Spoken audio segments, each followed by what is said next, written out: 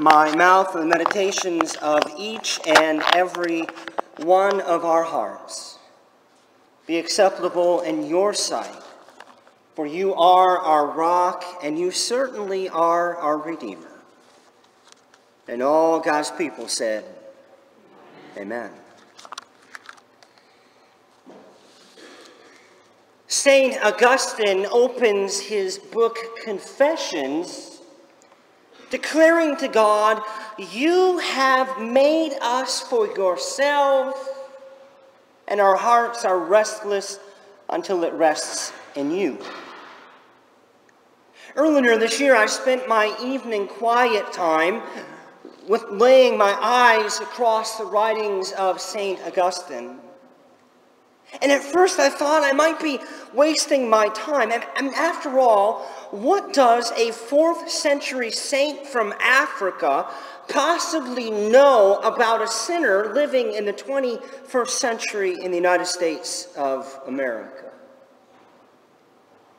And then there it was in Book 1, Chapter 1 of Confessions, the most famous and often quoted line from St. Augustine, "You have made us for yourself, and our hearts are restless until it rests in you."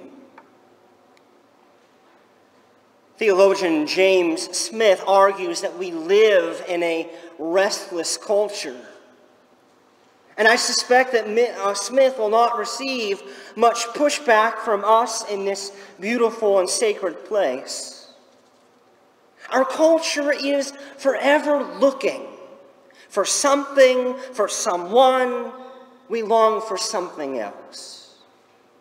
The country band Sugarland at one point sings, "There's got to be something more, got to be more than this." Our culture spins its wheels, never seeming to gain traction. And if we watch any TikTok videos that are trending today, it will show a culture that is starved for meaning and authenticity. As St. Augustine, one of the doctors of the early church, might diagnose that our culture's symptoms as those that belong to a restless heart. But the moment we start pointing our collective finger at the culture around us, we would be wise to hear Jesus whisper into our ears, "Let he who is without sin cast the first stone." We too, upon further examination, are guilty of distracting ourselves from the hungers and the haunting absences in our lives. The flashing billboards and the loud television commercials seductively promise the very things we are looking for: happiness, satisfaction, and joy. And yet, like fish, we keep biting the same hook. We are perpetual consumers of advertisers' promises that never deliver with any staying power.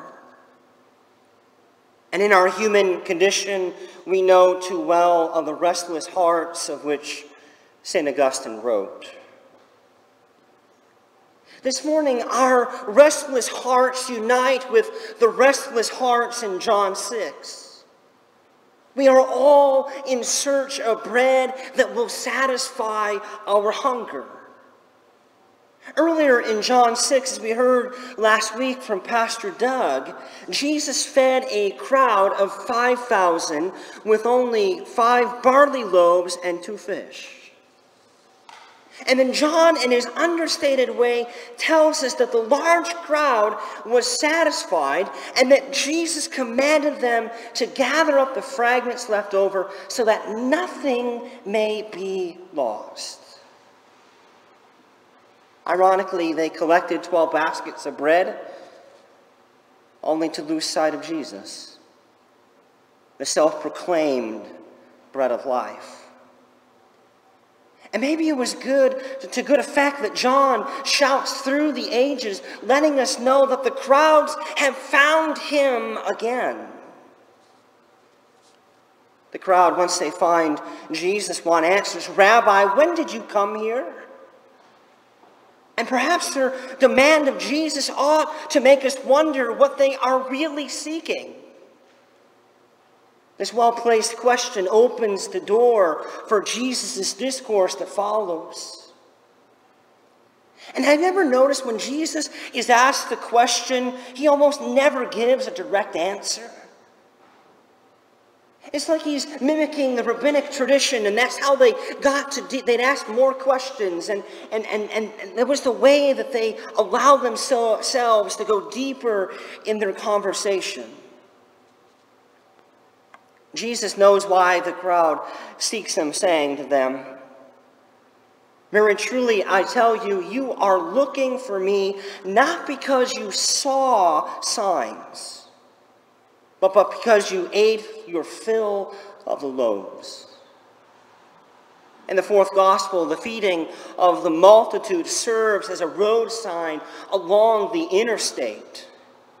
And he says of the signs that they are designed to lead the eye and the mind and the heart beyond the miracle to Jesus, the sent one of God. Legend has it that the famed Swiss theologian Karl Barth was riding in a streetcar in his home city. And he took a seat next to a tourist, and the two men started chatting with one another. "Are you new to the city?" Barth inquired. "Yes," said the tourist. "Is there anything you would particularly like to see in the city?" asked Barth. "Yes," said the tourist. "I would like to meet the famed Swiss theologian Karl Barth," was the reply. "Do you know him?" asked the tourist. And Barth answered, "As a matter of fact, I do know him. I give him a shave every morning." The tourist got off the streetcar at the next stop, quite delighted with himself. He went back to his hotel and he told everyone, "I met Karl Barth's barber today."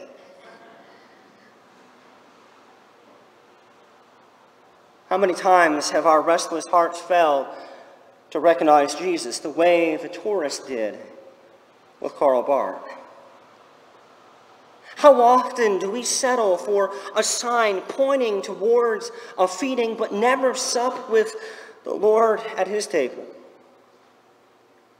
When have we mistaken the miracle and missed the miracle worker? Jesus stands before us with the imperative, do not work for the food that perishes. And if we are honest, we might wonder, are Jesus' words too late? Hasn't the streetcar already left? Are we too far gone? Have we missed our chance? As Americans, we are deeply invested in an economy that banks on the food that perishes. The treasures we store come from exotic places like Home Depot and Walmart and Kohl's and Amazon. We work our lives away in a restless pursuit of things that slip through our fingers. For bread that goes stale and grows moldy if not eaten in time. And if eaten in time, it's just a matter of more time before we search for our next quick fix to kill the growling of our stomachs. And like the impoverished farmer named William in Nicaragua, we know the world has to be changed. The other day I began to push back against John Buchanan's advice to trust your hunger. I created a short list of why we shouldn't trust our hunger. Leading the list was relativism. But I am wrong. Maybe it is this restlessness in our hearts that we need to listen to.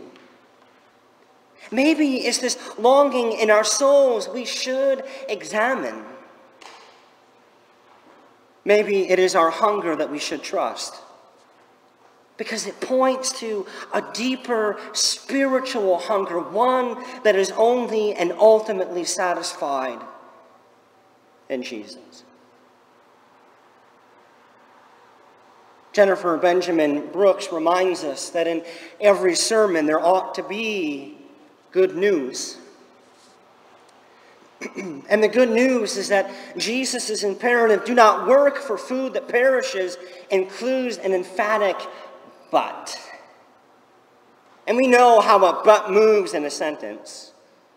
Whenever you see the word but, it cancels out what went before it and signals that something important is about to be said. I won the lottery, but I lost my ticket. I made it to the airport, but I missed my flight. I caught a big fish, but it got away. And let me borrow something from your hymnal. Help me if you know it. I was lost, but now am found. Was blind, but now I see. Jesus says, do not work for the food that perishes, but for the food that endures for eternal life. And our restless hearts raised the same question as the crowd that day. What must we do to perform the works of God?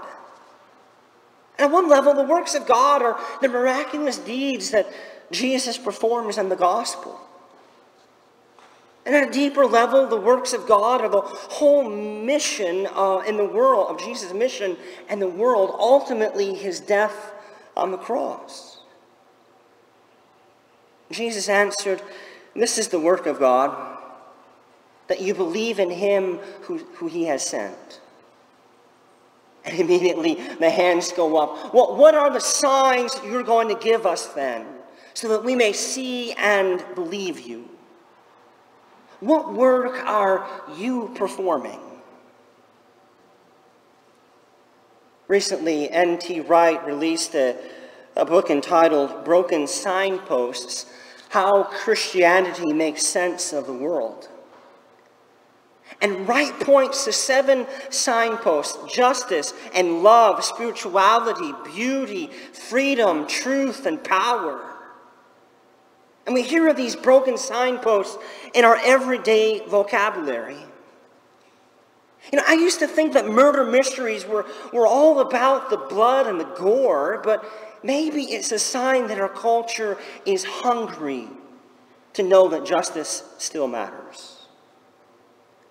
You know, I used to cringe at the commercialization of Valentine's Day, but maybe it is a sign that our culture is hungry to know that each person matters. I used to walk by pieces of art and roll my eyes at the price tag. But maybe the works of art are a sign that our culture is hungry for beauty. Every injustice, every act of violence, every form of hideousness is the place where the work of God must begin to happen. And the work of God demands our unconditional commitment to Christ. The work of God means that we must align our values with heaven's ethics, striving to make life here on earth as it is in heaven. The work God calls us is in our allegiance to Christ, to fix the broken signposts of our world, all the while pointing to Jesus, the bread of life, who can and does fill and sustain the hungry. The work of God involves the confession on our lips, acknowledging what St. Augustine said in the 4th century to be true among us today, that our hearts are restless until they find the rest in God. I offer this to you this morning in the name of the Father and of the Son and the Holy Spirit. And all God's people said, Amen. Amen.